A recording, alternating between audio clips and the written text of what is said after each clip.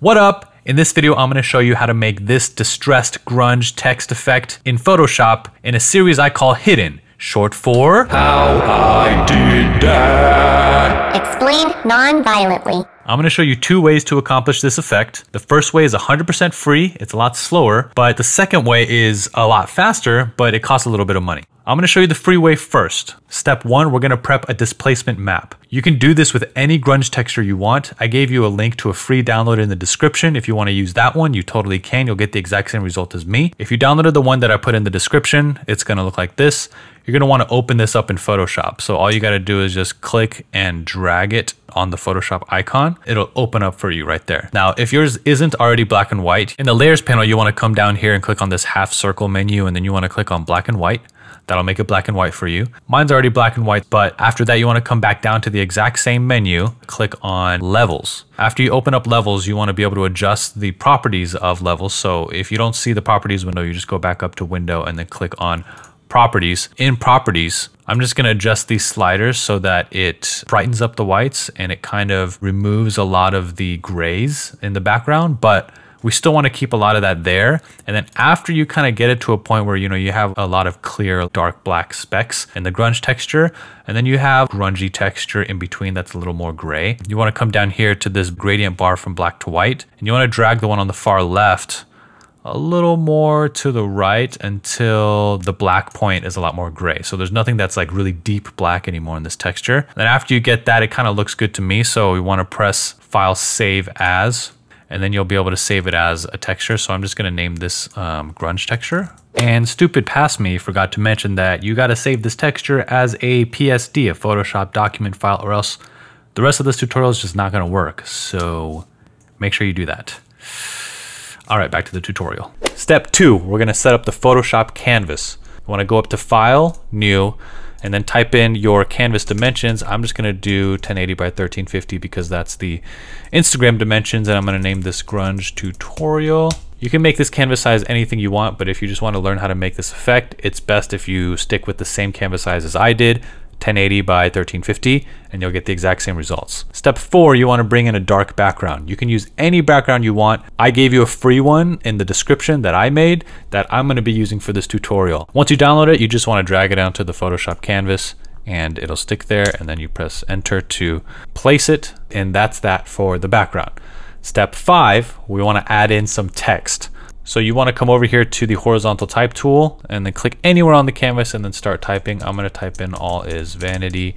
Mine is extremely small right now, so I'm going to click on this check mark up here, and then I'm going to press Command or Control T, and then it'll allow me to drag up and make it bigger. Step 6 is actually making the grunge effect.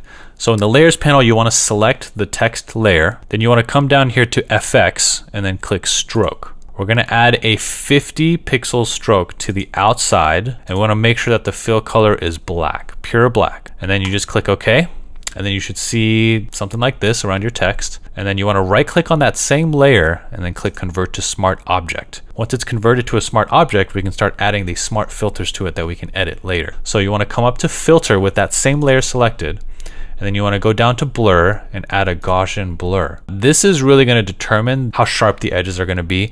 This is really up to your discretion, but I'm just going to leave it something fairly low, like around 5 pixels. And then with the same layer selected, I'm going to come up to Image, Adjustments, then come down to Threshold. Now threshold, you can play around with this as much as you want as well. I'm going to actually crank it down so that some of these letters start touching each other and bleeding into each other, and that kind of adds a really cool effect that I like. You can choose whatever you want to do, click OK, and then I'm going to come up to Filter again with that same layer selected, come down to Pixelate and Crystallize. Crystallize is going to give it this rough edge that looks really nice. I would advise keeping the cell size really small. So for this small canvas size, I'm just going to keep it at cell size 3. And it looks really subtle, but it really brings home that grunge effect. And then the next thing that we're going to want to do, we're going to want to double click on this layer. We don't want to double click on the text, or else that's going to edit the text. We don't want to double click on the icon, or it's going to bring you into the smart object. We want to click on this empty area between the name of the layer and the far right. So that opens up this layer style panel. We want to come under this blend if gray area. Under this layer, we want to drag this tick over to around like 150, I would say is pretty good.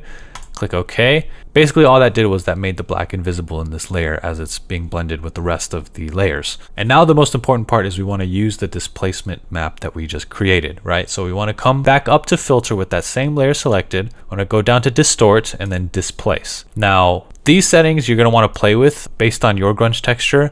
I'm going to stick with 30 and 30. If you don't like the results, you can always edit it because we made it a smart filter, and I'll show you how to do that. But I'm going to leave it at 30/30, stretch to fit, repeat edge pixels, and embed file data in Smart Object. I'm going to click OK, and then it's going to ask you to choose the file that is the displacement map. Let's click on that grunge texture, click open, and look, it's already giving that really nice grunge effect that makes it feel distressed and imperfect, which is what we're going for. We're getting really close here, and that's essentially the entire grunge effect, but we're going to do a few more things that I think really bring it home and really bring the whole piece together so that you can blend it into an existing design really well. But before we do that, if you don't like how your displacement map displaced the letters, then you can actually go back into the layers panel, and under this layer, if you don't see all of these other filters under it, you just have to click this down arrow up here, double click on displace, and then you can change these settings to whatever you want. And then when you click OK again, you just have to select that same grunge texture, that displacement map, and then it'll change the results for you based on the numbers that you change. So you can just tweak the horizontal scale, the vertical scale. If you tweak those two numbers enough, you should be able to land somewhere that you like. Okay, now step 7, bringing it to the next level. In the layers panel, let's click on that exact same layer that we've been working on this whole time. Let's right click on it. Let's make another smart object out of it. And then we want to go back up to filter and click on liquify. Now this is going to open a new liquify window. And with this tool selected, the forward warp tool, we want to start warping this text, okay? The brush size, you can control this over here in the top right properties, or you can use keyboard shortcuts to change this. On a Mac, it's Control Option left click. And if you drag left or right, it's going to affect the size. And then if you drag up or down, it's going to affect the hardness of the brush, or the pressure of the brush in this case. If you're on Windows, I believe it's like Alt right click drag, but don't quote me on that. Just make sure you use these brush tool options, and you want to make sure that the size is decently large, and then you can play around with the density and pressure. But basically, I like to keep the brush size pretty large, and we're just going to make some minor adjustments. We don't want to do something crazy like this, not for this. I'm just going to kind of click and drag, and then you'll see the text start to distort this way.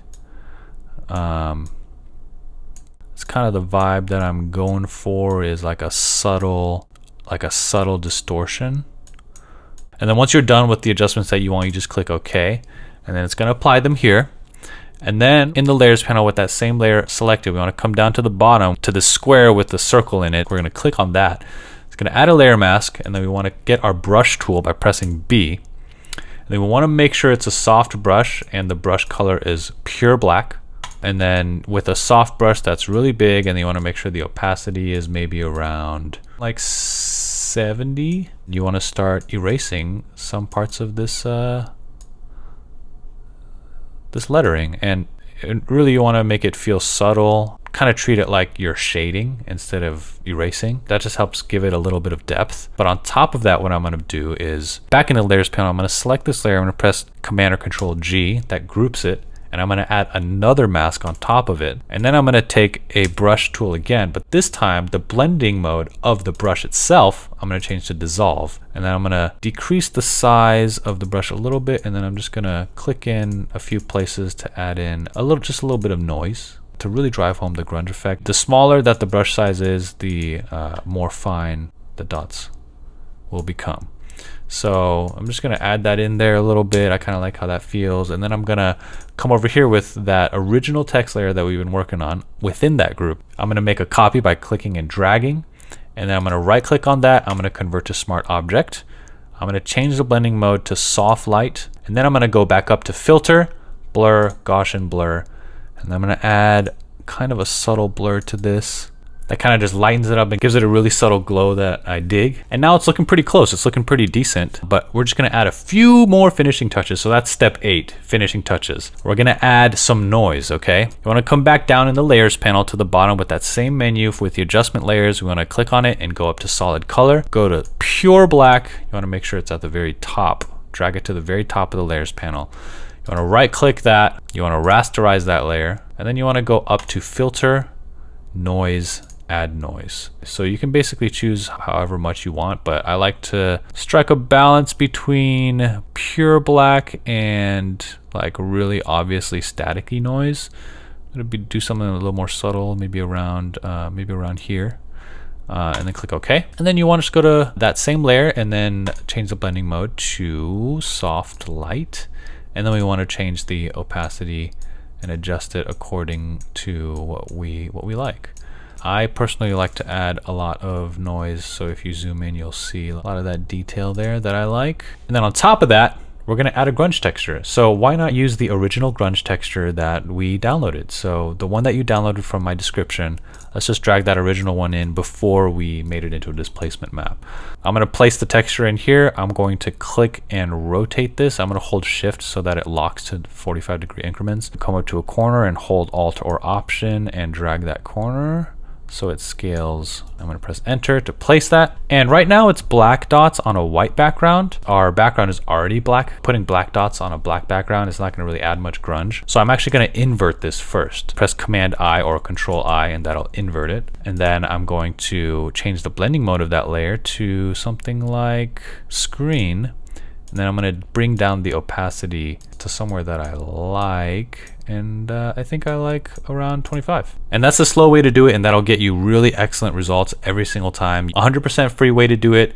Here's a fast way to do it if you're willing to spend a little bit of money. Black Market actually came out with an action pack that takes you through all of these steps with one click and applies it to the layer and everything. So you don't have to go through all of those millions of steps that I just walked you through for the grunge texture. All you have to do is come to blackmarket.co, and I put the link in the description, and then get this trash machine, and it'll come with this action file that you just want to load into Photoshop using the help documents that they provide with it. It'll have a bunch of these actions that you can use to automatically apply the effect. All right, I'm just gonna walk you through this so you can see how much faster it really is. I'm gonna click on that text layer. I'm gonna come down to the actions panel, click on custom quick under trash machine. I'm gonna click play. It brings up the Gaussian blur. I'm going to drag that to where I like it. The threshold, I'm gonna do the same thing there. I'm gonna click OK.